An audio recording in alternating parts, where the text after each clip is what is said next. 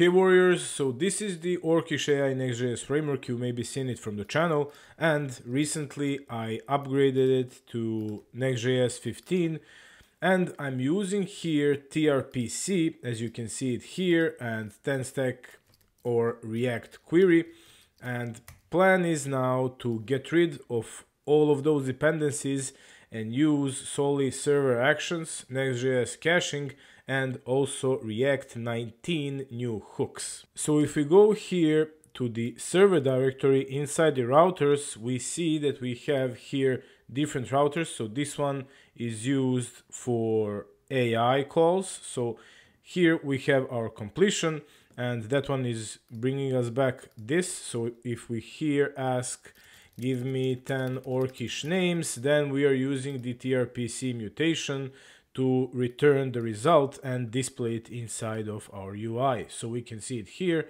We are sending the prompt, we are sending the model, and here we have that part where we are using Zod. So we have to recreate this whole thing inside our React hook forms. And then we are just sending that input and that model to the Orcish OpenAI service. This is the package that I created for easily using OpenAI API, and we're just returning the result. So this one should be easy. We just need to copy this entire thing from our mutation, and I'm going to create a new file inside the server directory. So we are going to keep this directory server, but we are going to delete everything else from tRPC, like client, index, and all these routers, and I'm going to call it ai.ts.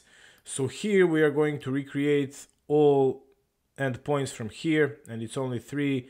So get voice, that's text to voice, image, and completion. So here I'm going to create export new, let's call it function get completion, like this, and there we are going to paste the entire thing from our AI router. And here, so we can delete this input. This is the tRPC thing, and we can even like uncomment this stuff. This is for the token system, so let's keep that one. And then we can import all things that we need from here, and also the Orcish OpenAI service. So we need to copy this part also here. So we need to use that one in order to use the OpenAI API. Then here we need prompt, that one is good, and completion model, I think that's a good, yes, that's a good naming here. So I have all these types inside the shared types. We can see it here. So we have the completion models that are available. This one is maybe even deprecated. I have to check it on the OpenAI API. And we have for the image models, resolutions, etc. So now we can import the remaining stuff. So here, all these inputs should be deleted like this. So we are using the prompt and the model from our function. And here we need to import token spends from our schema and db from drizzle, and it looks like we don't have any errors. Awesome. So now let's delete also this to do, and let's go to our completion here, this component. So here we are using the mutation. Here it is, get completion. We are calling it here as use mutation, and then inside the handle chat GPT we are calling it here. So basically we just need to call our server action here and it should work. So let's delete this one and let's delete tRPC, and here we are going to import get completion from here, from our server /AI, and we are going to delete this mutate async and delete these brackets, and we are going to use so our prompt and our selected completion model. And I think this one should already work. Let's try it out. So here, server only, yes, we have to put use server inside of our AI file. And now let's refresh our screen, and here it is. So let's try it out. Give me 10 Orcish names, and we're getting our completion. And is it working or not? Yes, awesome. So we already replaced one mutation and it is working with server actions. So the thing we are missing now is our type safety with Zod, and we are going to use here the form from shadcn and React hook forms to keep the data safe. So we are going here, I'm going to search for the shadcn docs and going to search it on Google, and we are going here to our components and to our form. And we are just going to take the first example, so we are going to use Zod here inside of our OpenAI completion, and then we are going to use Zod resolver and use form like this, and also we are going to put this one, the on submit, and our form inside the component. So we are putting it in the beginning here, and finally we need to import all of these. So we already have the input and we have the button, we just need our form component, and I think we already have it. Let's see. So like this, from components UI, yes, we have it. And now finally we just need to put our form like this. So we are going to wrap up everything inside of our form here, and we need to close it after our submit button, both this form and the capital one. Awesome. It's somewhere, yeah, it's probably needs to be outside of the div. Let's wrap everything up like this. And yeah, this was the problem, this closing form. So we'll see about the UI and everything, how it looks. So now we need, this is the text area and not input, but we can use it nevertheless. So here I'm going to copy the form field and I'm going to put it here, and inside here, instead of our input, I'm going to put our text area. So now here inside of our schema, here it is, we need our prompt, which is going to be, let's say, just minimum of 2, and also we need our model, which is going to be this enum completion model. So you saw it here from the shared types, and by default we are just going to put prompt to be an empty string, and completion model is going to be 3.5 turbo.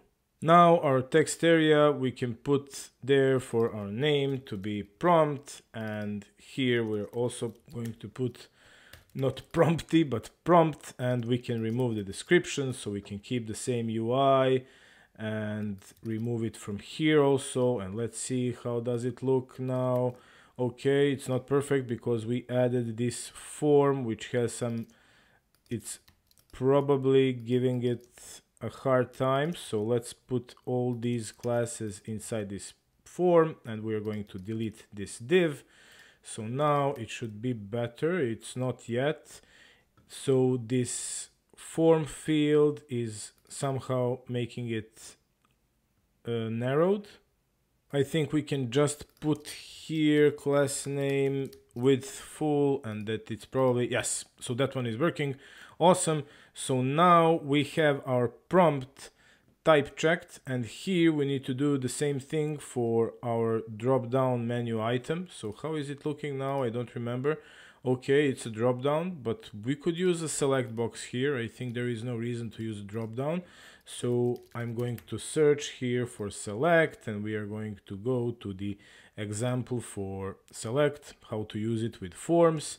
And here it is. So we are using the form field with select, and I think if we just copy paste this, that cursor is going to do everything for us. So here I'm going to tap a couple of enters and copy paste it. So now here this one is a model, and here we can also type model. We need to import our select box it looks like we don't have it. So let's install that one quickly. I'm going to add the select. So I'm adding the select component, and that one is going to be inside of our UI. So I'm going to the UI, and here it should be somewhere inside. Is it installed? Oh, okay, we have to install the following packages. Something is changed with shed cn. There it is. Okay, so now it is installed. We are going to create a new directory, select, and we are going to move it there, and inside of the index we are just going to export it like this. Awesome. So now we can use it here, and let's maybe pick it up, yeah, like this. It's easier than to import one by one. So I'm going to copy paste it and put it to be imported from our components UI, and now we have it here. We are going to delete the description, and here for our content, let's see, Cursor AI, what you got. And here it is. Awesome. So we are putting our models inside, and here we are just going to say select a model, and everything looks, I think, pretty much good. I'm going to delete the dropdown and let's test it out. So select box is looking fine. We're just going to leave the GPT 3.5 Turbo, and now if we get completion, we are... Oh, actually it's working, yes, because we are not submitting the data. We still are using, yes, we are calling on handle ChatGPT. Here we are going to put type submit, and we need to put handle ChatGPT basically inside of our on submit here, like this. And also there we need to catch our values. So here we are going to have values for our prompt and values for our model. So we are going to send it completely like this basically. So we don't need this handle ChatGPT method anymore. And this one is going to be async like this. And we are going to await the get completion, and here we're just going to put values prompt and values model. And then when we have our completion, we are just going to set our AI result to that completion. And this one should work. Let's see just if we have everything here. I think yes. So here we don't need to do this. I mean, we can do on submit when we press on key down. I'm not sure what is this used for, but let's delete it. Then we need to pass our field, so it's like this, and we are going to remove the value prompt. And this set prompt is now not used, so we are not using that one. We have everything inside of our form values. And also for selected model, we are keeping that one in the values. And for loading, we are later going to use React 19. So here, this one can be removed. And let's try it out. So going here now, let's refresh. And we are going to use GPT 3.5 Turbo. And let's say give me, or first, let's get completion like this. Okay, so it's not working. We have our validation working, and now give me 10 Orcish names and getting completion. We don't see loading, that's fine. And yeah, so it's working. We have our type safety, server actions are working, and only thing left is our loading. That we are going to use form status hook, and yeah, we can just put it here. So here, this loading, let's change that one. And we can put basically this loading in every component that is using forms. And yeah, let's use this image. I mean, this one is good. We're just going to put here. So we are going to put our pending, and that one is going to be yes from the use form status. I don't know how Cursor already knows about the new use form status from React 19. That's really impressive. And here we are going to display it only if it's pending, and we need to put the fragments. So this one is good. And I think this one should work, so let's try it out. Here we are just putting it needs to be inside the form, so that's the thing with use form status, and let's try it out. So now the use form status, yes, that one should be the client component now. So here we are putting the use client, and let's try it out. So now if I put give me 10 Orcish names and get completion, we are not getting the pending state. Okay, let's see what's going on. So let's open the use form status documentation and to see how is it used. So here we need this action. Okay, we are using on submit, so that could be a problem because you're using React Hook forms and everything is pretty much asynchronous. I think it's even not possible to use form status, so I'm not going to bother you now with this. We are just going to put the is loading. So let's create like this loading set loading state, and I'm just going to put set loading to true and here set loading to false, and in case it's loading we are going to display this loading component. And here let's delete the use form status and use client and this pending and these fragments, and now it should work. Let's try it out. So here give me 10 Orcish names and get completion. We have our loading, it's working. So I hope I'm going to make it like I'll try to research how to do this, but it's better to get the job done on anyway. I hope that we are going to avoid this is loading state, but you sometimes gotta do what you gotta do to get the job done.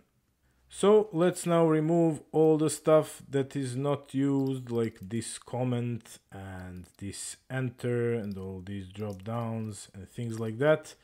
And everything is now pretty much working without tRPC. So we have our completion method. We still need our images, our text to speech.